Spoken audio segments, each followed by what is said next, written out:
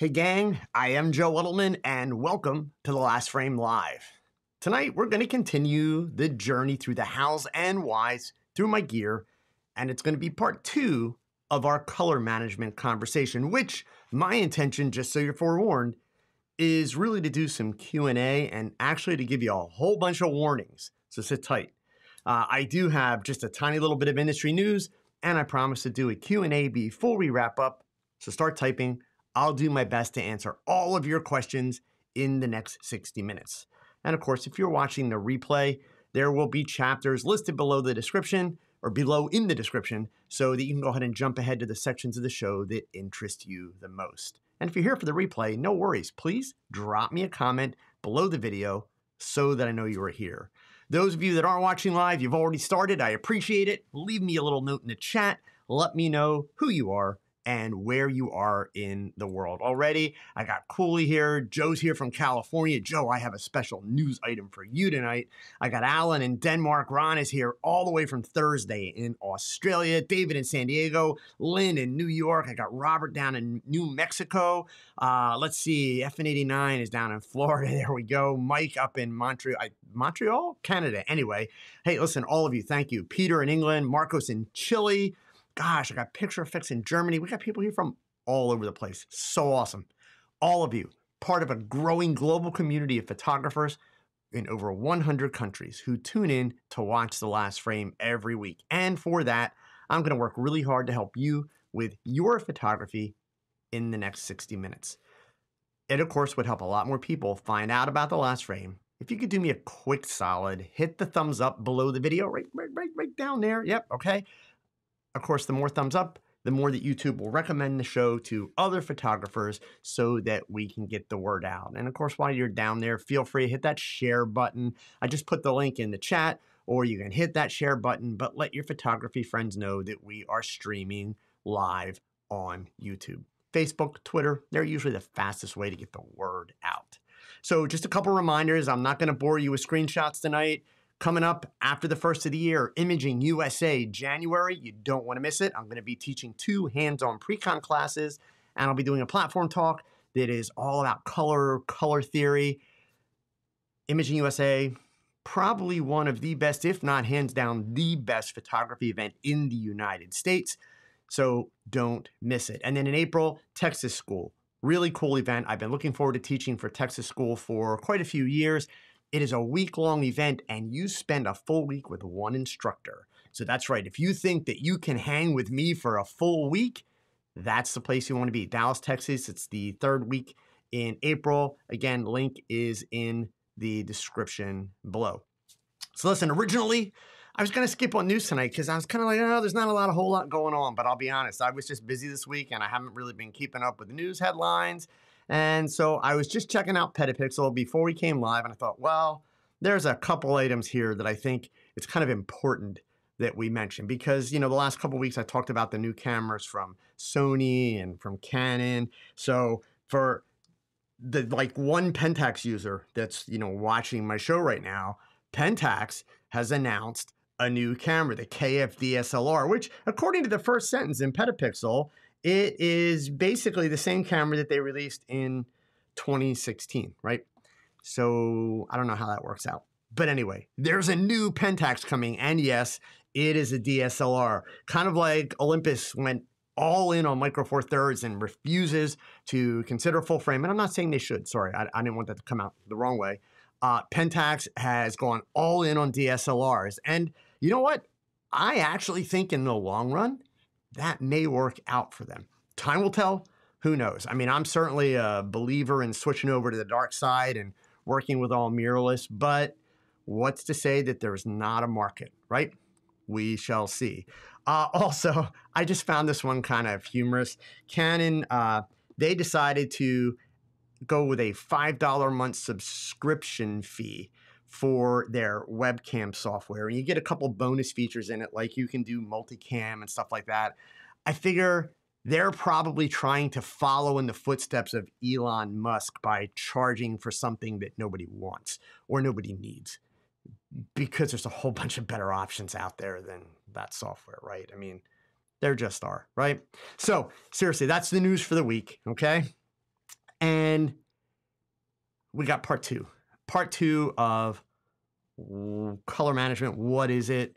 The tools that I use. So I still have two tools that I want to give you a breakdown of. But before that, let's just go back to the beginning briefly for those of you that maybe weren't here last week and who are kind of picking up on this conversation in the middle, and also to give me an opportunity to step back a half a step and throw a couple more warnings out there, because I've gotten a lot of questions this week. Actually, a lot of really good questions about this color management stuff.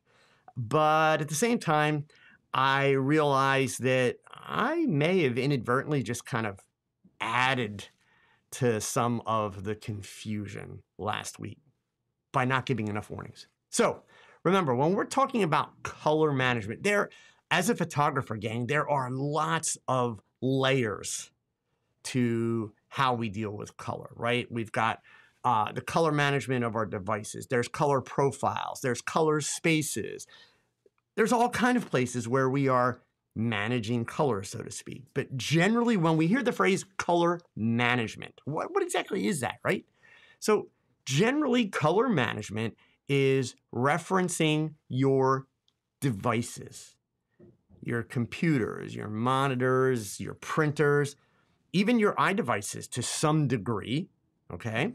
So color management is the process of controlling the way the colors are represented across various devices. And by the way, I should add, not necessarily just your devices, but any device that will view your image, meaning devices where you actually don't have a lot of control, but you still want your stuff to look good. Hopefully that kind of tips you off as to maybe why this is actually really important, right?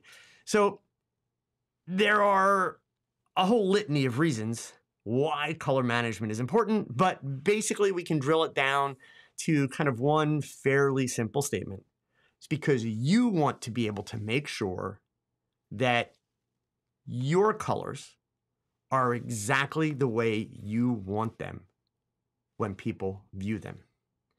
Now, please notice what was missing in my statement. What was missing was the word correct. We're not talking about correct color. We're talking about color the way that you want it to be. And why is that? Well, number one, because it's almost impossible from a practical standpoint, right? We're in that territory where every statement I make, we could also argue the complete opposite and not be wrong if we're going strictly by science, okay? So I am going to be speaking from a practical standpoint, all of this. From a practical standpoint, what really is correct color? If I walk outside tomorrow and it's supposed to be sunny here, and we're at that time, I'm in Pennsylvania, the leaves are falling, the colors in the trees are very bright, there's colorful leaves on the ground, and the grass is kind of that in between. You know, it's not the lush, summery or spring green, but it's still green. So I take a picture, but I love color. I love colors that are bold and bright and intense. So if I want to enhance that green a little bit, which I likely would, as far as I'm concerned, that is the correct color because I want it to be that slightly more saturated green. So does that make it correct or incorrect? It makes it correct because that is what my intent is. When you're photographing people, when you're photographing landscapes, when you're photographing almost anything, when it comes to this conversation of color management, one of the things that you have to ask yourself is, what is correct and how important is that correct? If I'm photographing a product, the image is going to appear on Amazon or on a website, and the color of that product, maybe it's a shirt, is part of the sales piece of that, then it is important that the color is as accurate to the actual original item as possible. So that's a scenario where we're adding another layer in. right? So one of the things, I said this last week and a few people commented on it and actually thanked me for saying it, but I want to say it again. I can't stress it enough. These 4 tools that I'm going to show you, 2 of which we went through last week, most of you don't need all 4 of them. Most of you actually only need 1 of them, or something similar if you don't want to use the brand that I use, and that is the Spyder, which is the calibration tool for your monitors, your displays, right? That is something that you should all be doing if you care about, ready? Consistency in your work, meaning what you see when you work on the picture on your computer is what people will see when they review your work on the internet. And that, of course, is to the degree that we can control that, because we can't control it completely, right? So that is the challenge here. That's the one piece out of the 4 that I would encourage all of you. And look, if you don't have the money to go out and buy it today, that's fine. Save your pennies. But that's something that you should be prioritizing, right? Look, one of the challenges with all of this gear conversation stuff we're having, we're talking about cameras, we're talking about lenses, we talk about lighting. I could help you spend thousands and thousands of dollars in the 20s, 30s, and 40s, right? But who has that? I don't even have that. Not to go just spend on gear because it would be cool to have. So you have to prioritize. So that's part of the conversation here. A lot of these tools, for instance, even like the Spyder Checkr Photo, which I showed you last week, which of course has the color charts and that in it. Very valuable tool, but most of you don't actually need this. And I'm going to show you a good argument why you don't need it. And then again, why you might need it in just a minute, okay? Trust me, you'll understand.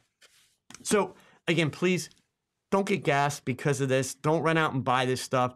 Understand that each one of these things that you use adds to your workflow, right? So each one of these things, if you're going to use it properly, you need to read the doggone directions. Each one of these things, if you're going to buy it and use it, you need to actually learn how to use it. And before you buy it, you should be able to answer a fairly simple question. What kind of impact is it actually going to have on my photography? Just because Joe Edelman said he has one doesn't mean that it's going to have a positive impact on your photography, right? So that being said, we talked about the color calibrator for your devices. Very, very important. Somebody left me a question on YouTube, actually on last week's video, but I just saw it today before I came live, is what if you're trying to calibrate iPads? So I don't have a definitive answer, but I'll tell you what I believe, and I'm going to research this because somebody else had mentioned iPads earlier this week, and then I saw this question. I thought, all right, let's talk about this. I went online, I did a whole bunch of Googling, I did some research. Here's what I found. Back in the like 2010s, 2011, Datacolor in the early versions of the Spyder, they boasted that you could create a color profile for an iPad. And then all of that information about creating color profiles for iPads kind of went dark.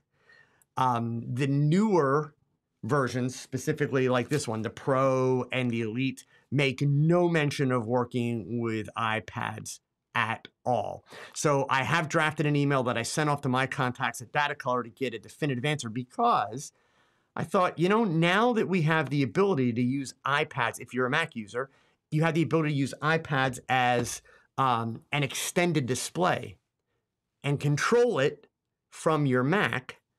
Would the color calibration work? So I did not have the time to go all the way through, but here is my belief, and I'm going to get you the definitive answer for next week. My belief is if you're on an M1 Mac and you're using an M1 or M2 iPad Pro, I believe you can color calibrate it with the current software. We'll see. But from what I could tell, it will work. And the reason why I say I believe you can do that is because the way the profile works on the M1 Max, it doesn't actually create a new color profile. It lays over top of the one that Apple has. So the two of them work together. So you don't have to be on a device where you can actually replace the color profile. That's how the M1s work. So for those of you that are Apple people, maybe you also want to color correct an iPad, which, think about it, somebody better get their act together, whether it's Datacolor or whomever, because now, especially with Capture One and their iPad software, there's going to be a lot more photographers adopting that piece of technology. Even if they don't go all in on Capture One, they're going to be using that iPad tethering capability because it's just simply, it's a great utility. It's super convenient, right? So it is going to be very, very important. I will tell you probably the most important thing, if you still don't have the money to dive in on color calibration for your Mac machines, make sure you're turning off True Tone and Night Shift and all of those aspects, because they are going to change the color. So you need to go into your display settings, you need to go into accessibility settings, turn all that stuff off. You want the brightness and the color scheme to be pretty much raw, and you want it to stay that way all the time. Those are great features, you know, for the things that we hold in our hands to save us from, you know, staying up all night and doing death scrolling on TikTok, right? But they are not great features for managing color for photographers. So I'll report back more on the iPad information, but I do believe, my hunch is, iPad Pros M1s will work with the current software from Datacolor. So we'll find out, okay? So Joe's telling me here, the Spyder X is on sale right now on Amazon for $130. So there you go. That's pretty good. So the two pieces that I didn't get to last week, and the good part is there's not a whole lot to break down on these, but I promised you I would give you the breakdown. And let me just get to their website here so that I can make sure I've got all of the information. We'll start with the Easy Reader. The first one is the Easy Reader. And I mentioned this very briefly. There's not a whole lot more to it than what I mentioned last week, right? Most of you, this is not a gadget that you need. It's a $60 item. If you have a use, it's worth every penny of the $60. If you don't have a use, then no, it's completely pointless. So basically what this is, you download a Datacolor app on your phone. You use this item, and let's say that we want to be able to get the exact color red on the Coke can. We can then basically scan that color. Connected to the app, it will then give us the hex color, the Pantone colors, it'll give you the CMYK, the RGBs, and it will also help you build out color palettes based around that color. So if you are like me and you do a lot of work that is really intense with color and you are trying to develop color palettes around different things, this can be really handy. If you struggle with color, meaning, you know, pairing this color and that color, a device like this can be really handy to work real time. So what would be a use case scenario? I'll tell you straight up. Somebody comes into your studio and they've got an outfit, and that outfit is some shade of pink, right? And you would like to be able to match that, even for that matter, you know, be able to gel it or work with something that's going to be a complementary color, but you're not sure what's going to be the complementary color to that pink. This is going to allow you to actually scan that item, get an RGB set of hex colors or CMYK. You don't really want to work with CMYK. You can work with hex or RGBs. And then it's also going to give you recommendations for color palettes built around that. Without spending $60, remember, you could simply go online and you could go to a website like Canva, Google Canva color wheel, and you will find for free. You don't have to be a Canva user. You don't have to pay for Canva to use this. Canva has a free color wheel online. It's actually one of the better ones. Adobe also has one, but honestly, the Canva one is super simple to use. Now, the difference is it's not going to scan a color for you, right? So, but you can go through and visually, you can pick a color, and then it is going to build the color palettes for you based on whether you want it to be, you know, complementary, monochromatic, triadic, all of those options for color palettes. It will build suggestions for you. So there's always a way around that doesn't cost you a lot of money. But for something, for me, you know, I tuck this in my camera bag. It's always with me, and it has come in handy on more than one occasion. But let's face it, if you're a landscape photographer or, you know, you're doing stuff like that, there's going to be little to no value in a device like that. So again, I'm not recommending that you all run out and buy it. I'm just letting you know, hey, if you are doing work where you're building color palettes where specific colors are important to you, it's a great tool, okay? Now, then last item, and again, this is one that I only use occasionally. This is the Spyder Cube. Now, what's cool about this is basically you line this up, okay, so that you're seeing equal amounts. And depending on where your light is, of course, it is going to let you know, do you have the proper white balance? Are you getting good balance in your exposure, contrast, everything? Because you can then go in and you can sample these points. It also has what's called a black well. I believe they call it a well. So that if you take the image straight on, light generally comes from above, right? So even if you get light reflecting up onto this surface, there is a well in there. There you go. Now you can see it. There's a well in there that's not going to get any light. So when you're looking at that straight on, even if light reflects onto the bottom, that is going to remain pitch black. So you have the ability to measure, you know, 255s across the board RGB or zeros across the board in RGB for black to make sure that you're getting the right tonal ranges. Mentioned before, I have a small occasional use case where I use it. I talk routinely about photographing candles for my son and daughter-in-law for their side hustle business. The candles are in glass jars, and they are soy candles. So of course that means, you know, at first glance when you look at them, everything's white, but they're not. The soy candles actually are slightly kind of a creamy, yellowy color. So when I set up to do the product shots, not their social media images, because when I do their social media images, I actually inflict a little bit of Joe Edelman into them, and we use lots of color, and we get very creative with them. But when we're doing the product shots, I set up and I do a color chart, and I will check my ratios from highlights to shadows so that I am making sure that I've got good detail, with the goal being to have the glass jars look white and the candle look slightly creamy. And when I say glass jars, I'm sorry, I should say the label on the glass jar, okay? So that kind of stuff is super, super important for product work because it has to be an accurate representation. Now, last week, I didn't lie to you, but I changed my mind. I told you that I would show you the step-by-steps through calibrating my monitors and also creating the color chart profile and measuring it. After I told you that, I stumbled across, of all places, on the Datacolor website. I stumbled across a video, and I'm going to share the link to this video. I'm not going to play the whole video now, but let me just get my mouse back here where it belongs, and I will, there we go. I will share this link for you. On this page, Schrock does a full walkthrough, and the best part is, it's landscape photography, right?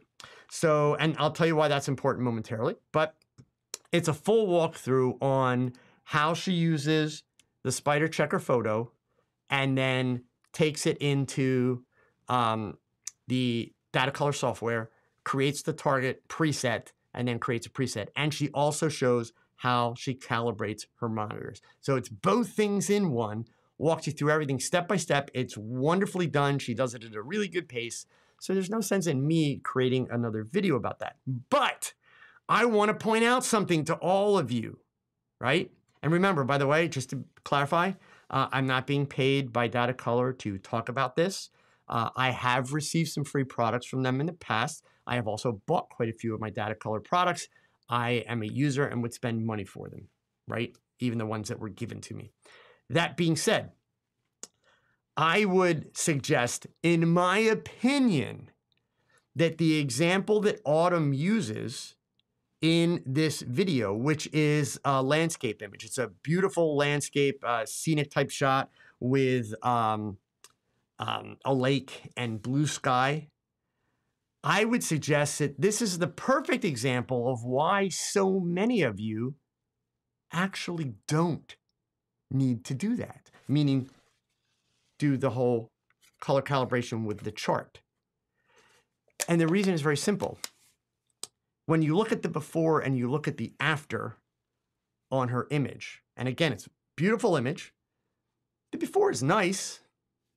The after is nicer. But then, and I don't think this was really kind of intended to be this way, but she adds one more step. She adds saturation to the colors. So the minute she did that, she basically took this and said, yeah, I want more. Meaning, what is it? It is subjective, right? So, yeah, I'm not a landscape photographer, full disclosure. But for me, if I'm shooting landscapes, yeah, look, I don't want to make my stuff look like everything I'm shooting is like, you know, on the surface of Jupiter or something. But at the same time, depending on the day of the week, depending on Mother Nature, depending on the time of the day that I get there, I may want it to look a little cooler than it does. And when I say cooler, I don't mean colder colors. I just mean neater, richer, bolder, more saturated colors. So I'm very likely going to go ahead and saturate those colors. And I may even go into my hue, saturation, and luminance panels in my processing software. Again, that's Adobe Camera Raw. You can do that in Affinity. You can do it in DxO. You can do that in Skylum. Doesn't matter what you're working in. They all allow you to work hue, saturation, and luminance capture one, all of them. I would most likely take my scene into those panels and work on the different colors and saturate them to varying degrees. Generally, just grabbing a saturation slider is not going to get you the kind of results that you want, because remember, anytime you do just a saturation slider, you are saturating every color in your shot by the exact same amount. It's kind of like using the exposure sliders and the contrast sliders. They're not your friends. They're shortcuts that generally do not have a good outcome.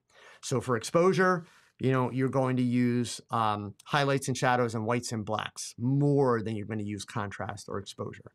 For color, hue, saturation, and luminance or vibrance are going to be much more effective for you in getting bright, cold, or bright, bold, and rich colors than using saturation.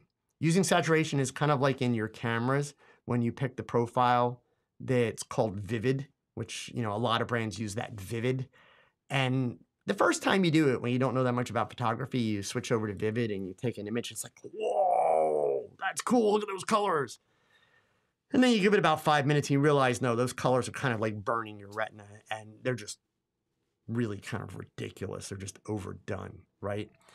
That's what a saturation slider does for you. So I will point out, which I'm sure Datacolor would rather that I don't, but you know, she does this great job of walking through the whole thing and showing you the differences. And then in the end, she says, oh, I'm going to add a little more saturation anyway. Okay, but that's kind of the point.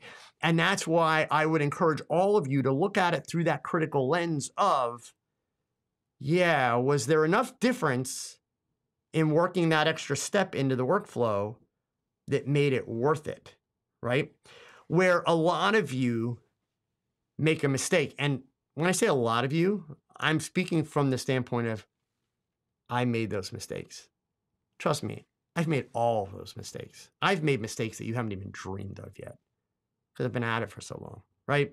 So over the years, especially in the early days of digital photography, I didn't understand color management to the degree that I do now. And even now, by no means am I an expert, but I've certainly gotten it down to much better workflow and much more consistent workflow. Back in the early days, I made mistakes of not having white balance set properly. One thing I've told you guys this before, at least I've mentioned this before in several cases. I was a very late adopter to shooting raw. Now, I'm about to steer the conversation off, so bear with me because this is going to make a couple people's heads explode, but there's actually value to this. When digital technology came along, I dove in like a lot of photographers did, and I will own it. I didn't learn as much as I should have up front. Spent a stupid amount of money, got the gear. Raw files intimidated me initially because I didn't take the time to learn about them. So there was an unintended consequence. It was kind of a good consequence, right? So yes, I'm talking in both directions. The unintended consequence was I shot JPEGs for the longest while. In fact, it wasn't until 2012 that I switched over completely to shoot just RAW. So what was the benefit? So the unintended consequence, the benefit was it forced me to really refine my lighting techniques, my white balance techniques, my color management, and my exposure techniques in digital photography. Then when I switched over to RAW, because I finally took the time to really develop an understanding of RAW and what the potential was, it was like, oh my God, this opens up even more possibilities for me. But the best part of it is today, when my files come out of the camera, they don't need a ton of processing. They all get processed. This is not a straight out of camera thing. No. Everything needs processing, but they are much closer and they're better exposed. So even if I have to do a lot of processing, I've got that ability, right? So the mistakes that I see a lot of photographers making are, number one, shooting everything on auto white balance. As far as your raw file goes, that's fine. But what it's not helping you with in your display, your camera display, you're not getting a real sense of how do all these colors look and how do they look together. Likewise, if you're using one of those crazy color profiles in your camera, like vivid, right?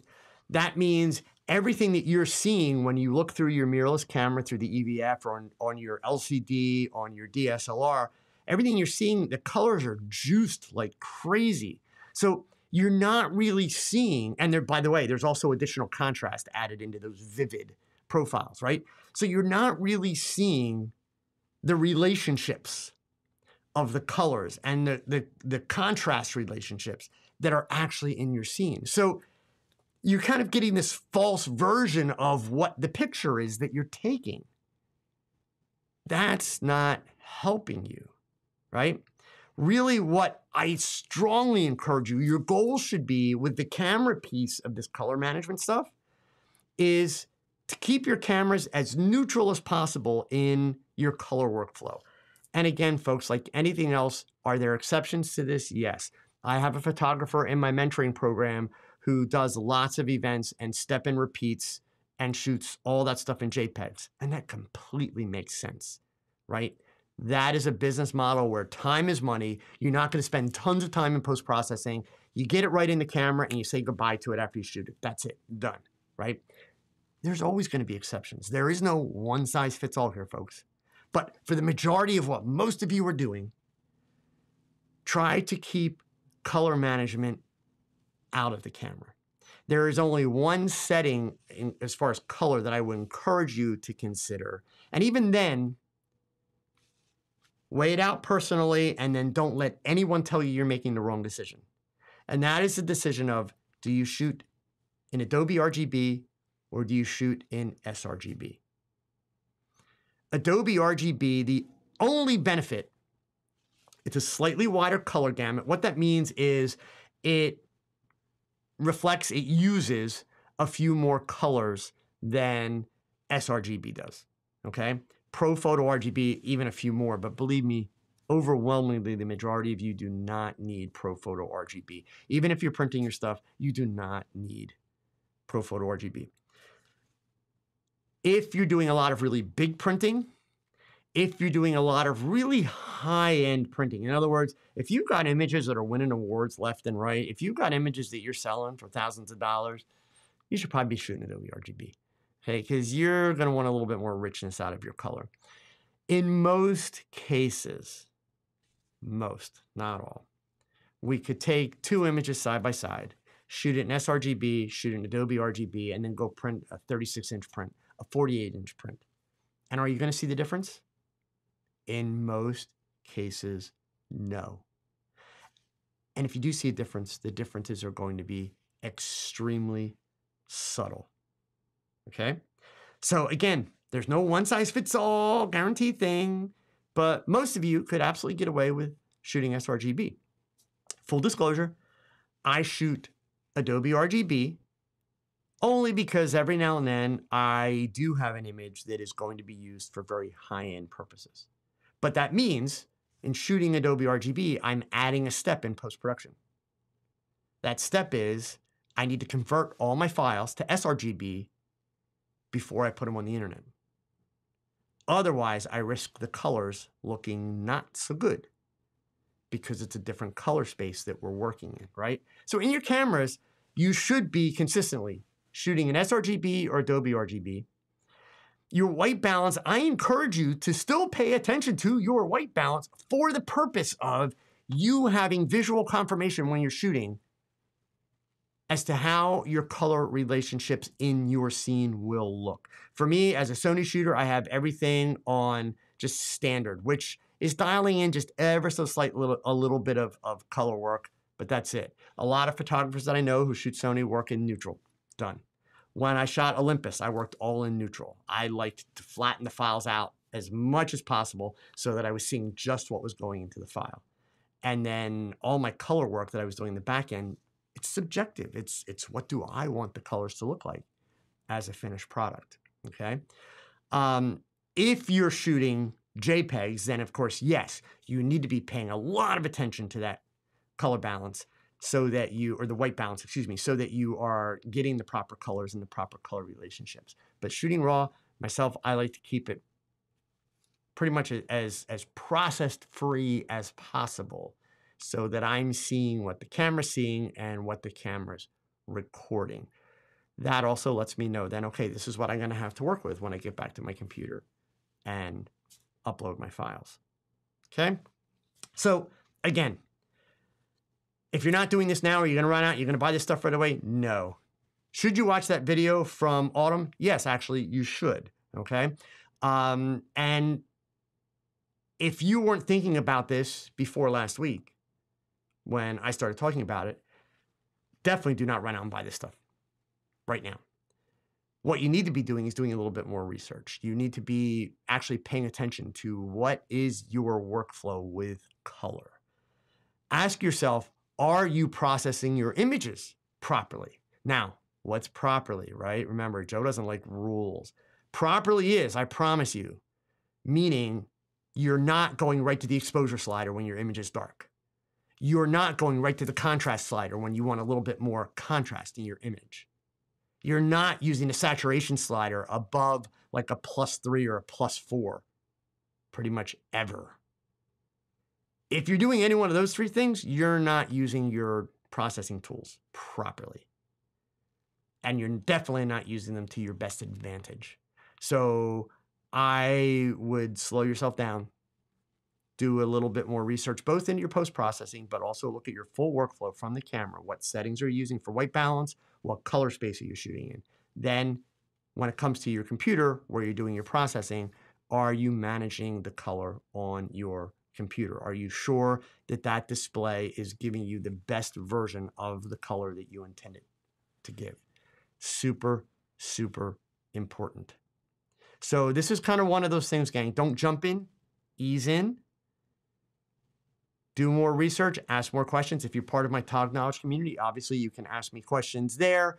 You know, we can take it step at a time, but again, as part of this gear presentation I'm doing, I want you all to understand that these pieces are available and that they are things that you should at least be aware of, okay?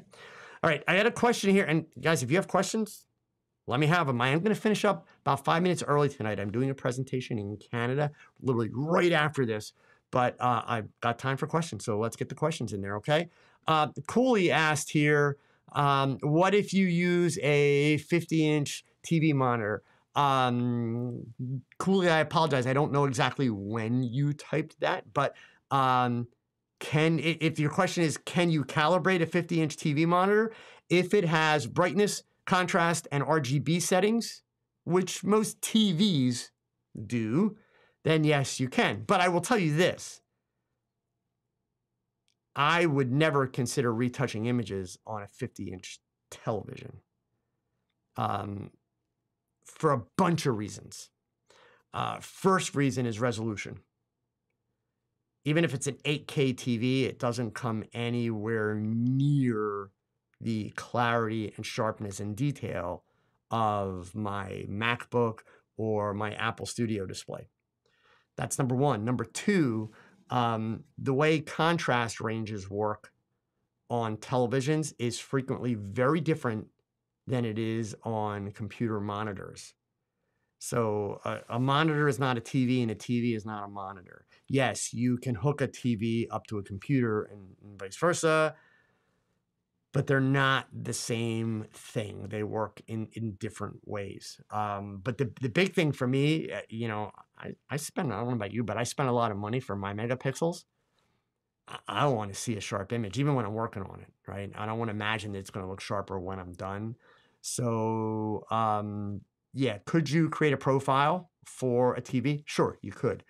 But I would actually discourage you from doing your post-processing on a TV. Maybe doing your retouching, possibly, right? But when you're doing your actual processing, the developing of your images, where you're working on the color and the contrast and all of that, I absolutely would not do that on a TV. Do it on a monitor, sure, but not on a TV. And there's definitely a big difference there. Okay. So let's see, I'm just scrolling. Wow, guys, you're making this easy on me. So we got no other questions. Am I ending early tonight? Are you guys like good to go with your color science and everything? Oh, here, I promised I would share that link. Did I share the link? I did. Okay. So yeah, you guys have the link there for Autumn's video. By all means, feel free to check that out. Next week, we're going to take a week off from gear because I'm not going to lie, like this gear stuff, stressful for me. Because, you know, gear's not my thing, right? It's like, but yeah, so I have a topic coming up. I'm not going to tell you what it is tonight.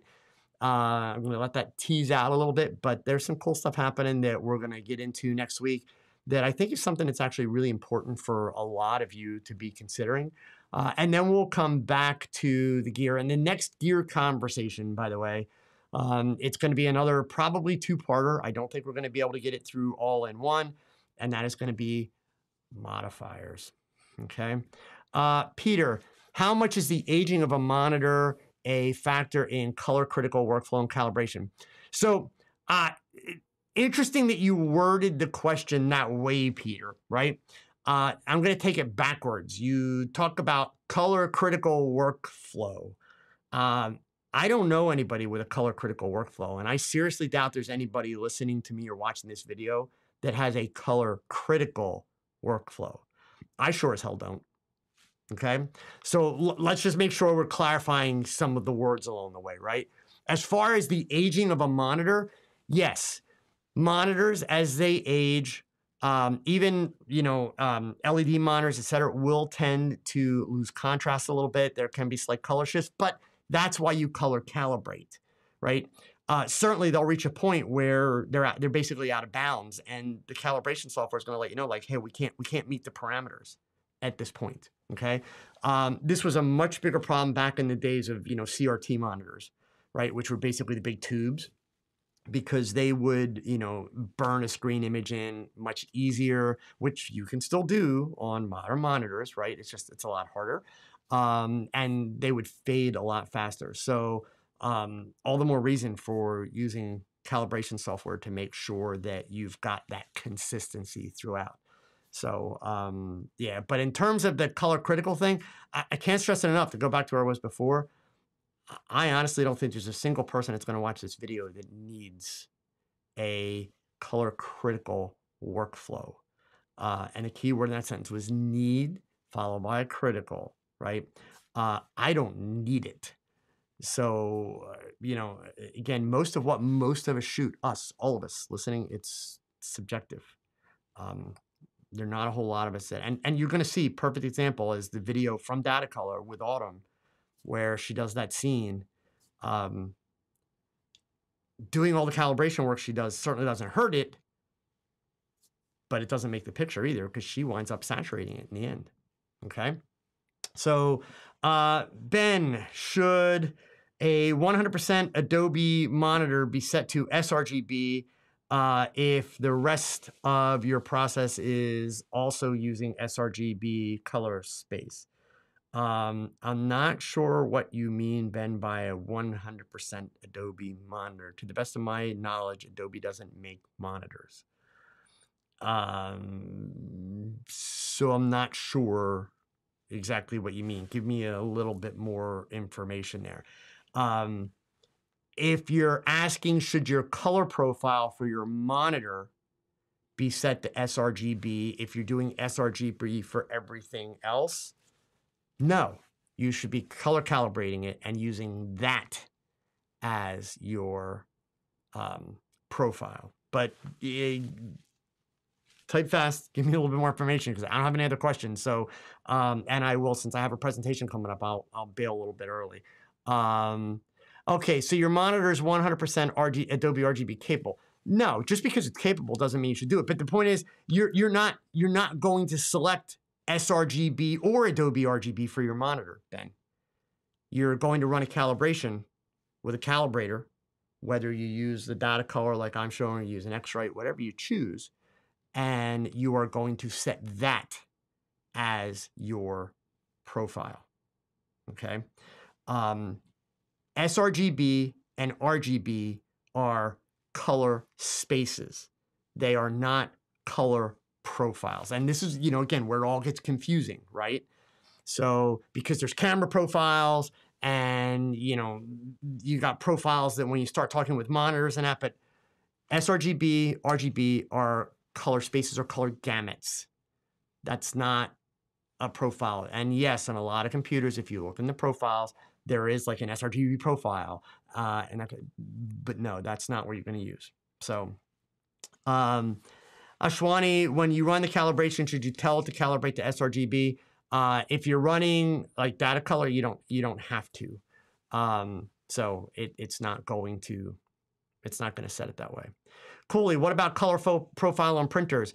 Yeah, if you're doing your own printing, I would encourage you work with like Datacolor, for instance. They go all the way through and allow you to profile your printers, the whole bit. I do so little printing, I don't worry about that, but is it worth it? Absolutely, okay? Even from the standpoint that, in Lightroom and Photoshop, you can do soft proofing, which is going, if you're doing your own printing, soft proofing is going to allow you to basically dial in the types of inks and papers that you're using so that you can get a visual representation of how is this image going to reproduce.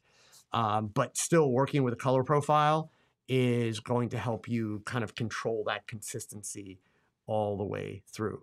I would tell you though, straight up, I wouldn't invest it. And I know some photographers will terribly disagree with this, and that's okay. But for me, I would not invest the time and effort and bandwidth into profiling printers and that, unless you are going to use something like the Spyders, where you are also monitoring the ambient light in your room when you create your profiles. Otherwise, you're kind of calibrating against an artificial target, because if you're one of those folks that likes to do all of your post-processing in a dimly lit room or more like a dark room, you're just making it really, really hard to get the proper brightness out of your prints, which means that all this color profiling you're doing, it's great by the numbers, but you're still going to screw it up with how light or how dark your files are. So, sure, if you're going to make sure that you're following all those steps and you're really managing both your ambient light in your space as well as what you're doing with your monitors, then yes, if you do quite a bit of printing, yeah, I mean, and this is a whole separate topic, right? I'll be the first to say it's really unfortunate that we don't do more printing in our industry. Now, on the flip side, I'm one of the ones that's guilty of that. I don't print near as much as I should print. So, for me, there's not enough of a demand for that. There just isn't. In fact, I will, be the first to admit, like this time of year, every year, I will do some printing for Christmas gifts. Like last year, and I'm going to do it again this year. My oldest grandson who plays baseball, I put together a photo book of his season. So last year, his team won the championship, so it was a book called The Championship Season. This year, it's all about faces because he makes lots of crazy faces when he's playing baseball. And I've literally got hundreds of images of him, and all of his different faces. So, I will go through a printing process, but will, I print it myself? Number one, no. Will I download the profiles from the lab that I'm using? Yes. And that's kind of a whole secondary conversation, but that's not gear. That's more of a workflow thing where we could talk about printer profiles and how to do that. And I'll gladly bring that up down the road. But I don't want to go too deep into that tonight. We're just going to confuse the heck out of people. So, from Ron, would there be any issues with purchasing an older Spyder like the Spyder 5 besides maybe speed?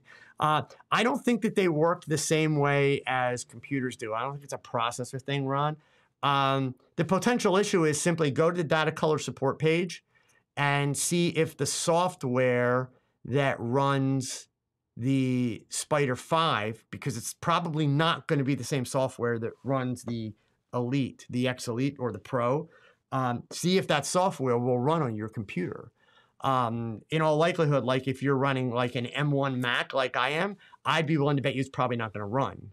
So it's got nothing to do with speed. It's simply got to do with the software that runs it and the computer and operating system that you're using. So those are the things you can check. And Datacolor has a great support section. All that stuff is on their support section.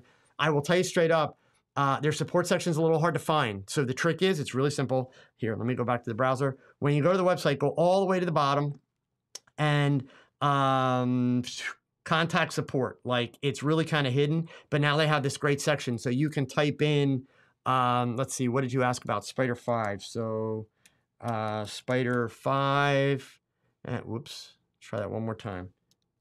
Spyder 5. Let's see what it's going to tell us. So yeah, so there you go. Actually, they're saying that you can get it to work on M1. They've got some other stuff there, but that's what you want to check. So it's not going to be a speed issue in the sense of like it is with computers or things like that. But I would definitely check it before you find it. And I'll be honest with you, I have absolutely no idea what's the difference. So I would also do a feature by feature comparison, just in terms of like, okay, what am I missing, with the Spyder 5 compared to what I would be missing with, an X Pro or an X Elite. Okay. All right. Let's see here. Another question from Ashwani. Display Cal is a free open source calibration software that's compatible with a lot of older instruments. Ashwani, I've heard of that. I've never used it. I haven't read a lot about it, but I have heard people talk about it. So yeah, thank you for that recommendation. And folks, so Ron, even looking at the older one, that's something that, that you might want to consider. And again, I guess my final words here again, because I am going to have to sign off, like I said, a few minutes early tonight. The thing that I want to impress on all of you, right? Don't get so deep in the weeds with this that it takes all the fun out of your photography. Because most of you really don't need to. I wanted to deal with this topic at this point in the gear conversations because lately I've run into a lot of photographers, quite a few that are in my mentoring group, who have gotten themselves in the weeds with all this color management stuff and have just completely gotten themselves confused between color spaces and color profiles and then color management and the color in a JPEG compared to color in a RAW file. And they're stressed and their colors all over the place and they're basically making life a lot harder. So again, I'm sorry for sounding like a broken record, but the idea here is simplify. Make sure that you're color managing your monitors if you're able to afford that. And at least you've got a baseline. So when you take those files out of your camera and put them on the computer, You're seeing things the way that they should be seen, with the proper color and contrast and everything else. So that when you do your processing and send it out to the world, you stand a much better likelihood that the rest of the world is going to see it the way you intended. Okay? But I promise you, you don't need to get deep in the weeds. I don't get deep in the weeds at all.